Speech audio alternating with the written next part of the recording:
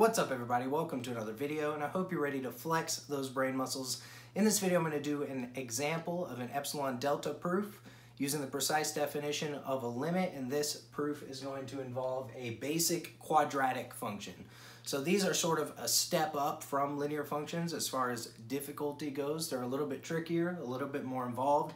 So if you've never done any of these proofs before, definitely go check out the video where I did a example with a linear function. I'll link that above. And if you don't know the definition of the limit or don't really understand it, then I'll link another video where I sort of introduce that definition as well. So let's go and jump right into it. Using the definition of the limit, we start with letting epsilon be greater than 0, right? Because our definition tells us that for each epsilon greater than 0, there exists a delta. So since it's for each epsilon greater than 0, we have to let epsilon be an arbitrary real number greater than 0. But we get to choose delta, right? And delta is dependent on epsilon. So the way I sort of think of it is you give me an epsilon greater than 0 and I can give you a delta, and we can keep going back and forth, and for any epsilon you give me I can give you back a delta, right? So this delta is sort of a function of epsilon, but this is where a lot of the work in these proofs comes in, because I don't know what to choose for delta until I do some scratch work and figure that out. So we're going to do that in a second, but I'm going to continue outlining this proof a little bit, because once we have this delta, what we're going to do next is assume or suppose that that delta expression is true. This is what I call the delta expression. This 0 less than absolute value of x minus a or c, whatever letter you use to represent this guy here. So in this case it's 2. We're going to assume that this is less than delta, and then from here we're going to try to show that this assumption leads to the absolute value of f of x, so in this case that's x squared, minus L, in this case that's 4. We're going to show that this assumption leads to this being less than epsilon, right? So that's what we're eventually going to show. We just need to first find this delta that makes this all work out nicely. So typically how we find the delta is we do some scratch work by writing out this f of x minus L expression and manipulating it. And usually what we try to do is represent it somehow, but we try to basically make it look like this absolute value of x minus 2. That's at least how we did it with the linear function examples. We were able to usually factor and take out a real number and then divide and do all that stuff. It's going to be a little bit trickier in this case, but just bear with me and you're going to see how this works. So the first thing I notice if I start messing around with this expression is that this is a difference of squares. So I can factor this as absolute value of x minus 2 times x plus 2.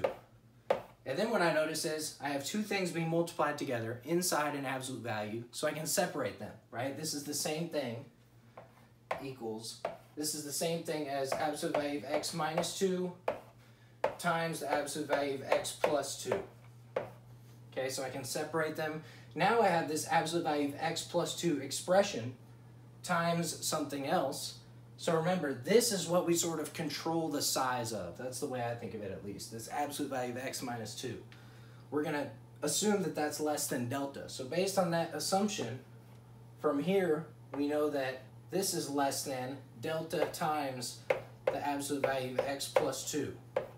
So my first instinct when I was first introduced to these kind of proofs involving quadratic functions was to say, well, we can replace this with delta. We want this to be less than epsilon, so let's set this equal to epsilon. This is exactly how we do it with the linear function examples.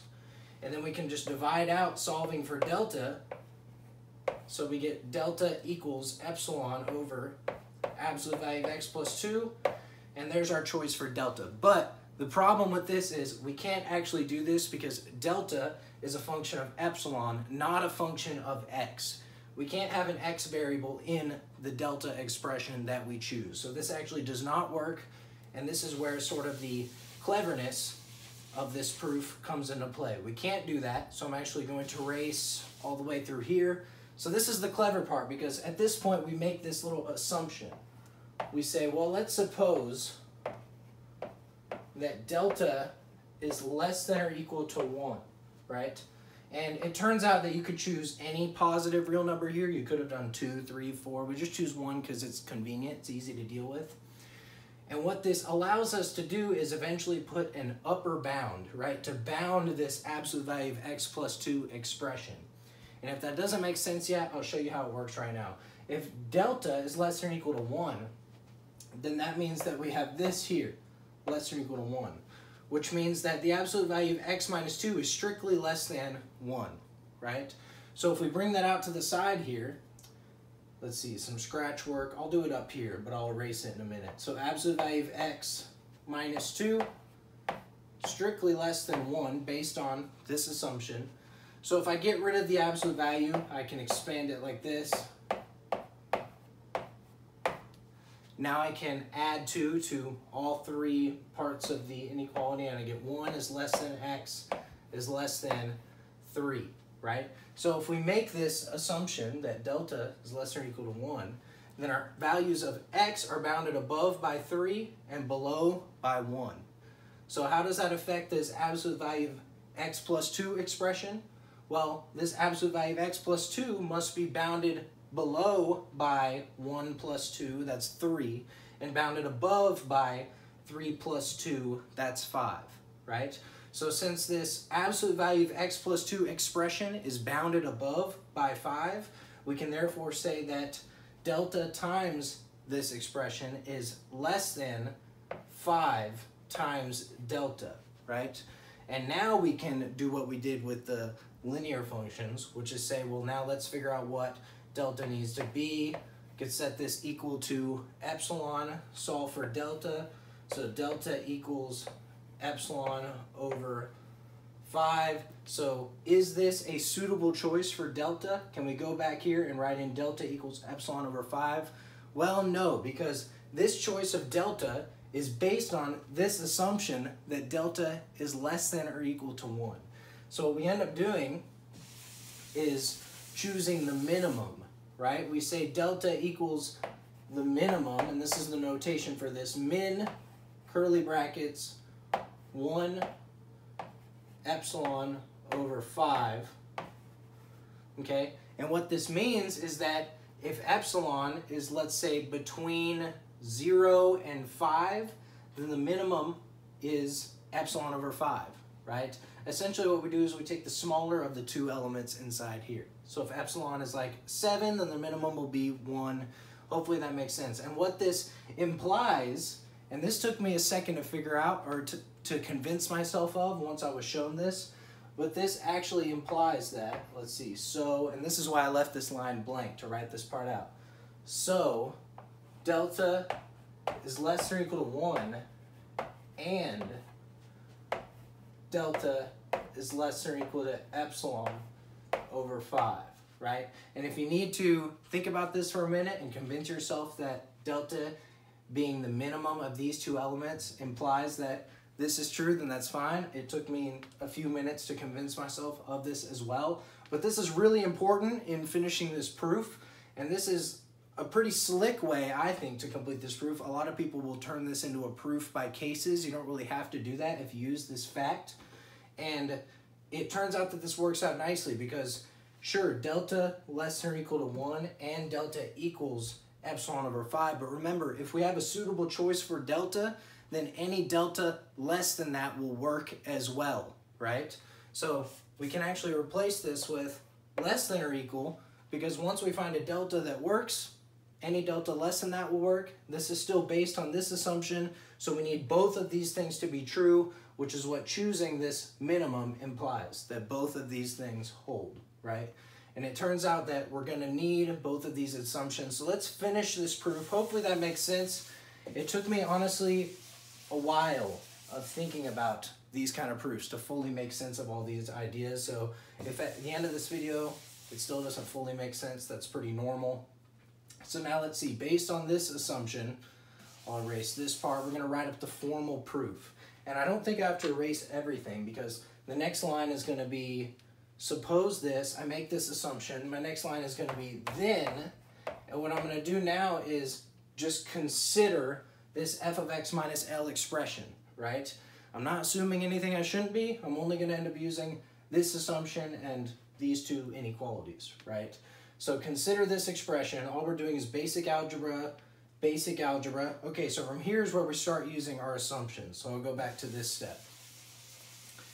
So because we know that, let's see, which one should we start with? Well, we know that the absolute value of x minus 2 is less than delta.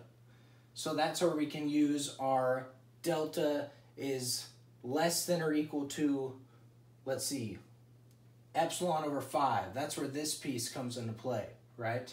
So if delta is less than or equal to epsilon over 5, then this absolute value of x minus 2 is strictly less than epsilon over 5, right? So that means this expression is less than epsilon over 5 times x plus 2. So that's using this inequality here. Now we're going to use the other inequality. Remember what this inequality implies. It places the bound on this absolute value of x plus 2 expression, right? So from this inequality here, we have that this is less than epsilon over 5 times 5. Because remember what this does. It bounds our x above by 3 and below by 1, which means that this is bounded above by 5. So we have epsilon over 5 times 5, which equals epsilon, and that completes the proof. So maybe you want to write it out a little nicer and kind of write out where you're using what assumptions, but hopefully this basic idea makes sense. You can also do a proof by cases. Case 1, suppose epsilon is between 0 and 5, right? Because then your minimum is going to be epsilon over 5. And then case 2, suppose epsilon is greater than or equal to 5, then your minimum will be 1. You can do that as well. It works out the same way. But I like this. I think it's slick that we use these two inequalities, and hopefully y'all enjoyed this as well. It's a little bit tricky, a little bit confusing. May take some time to think about it, but if you have questions, you can let me know in the comments below. Hope you got something out of this video. More videos coming soon. Keep flexing those brain muscles, and I'll see y'all later.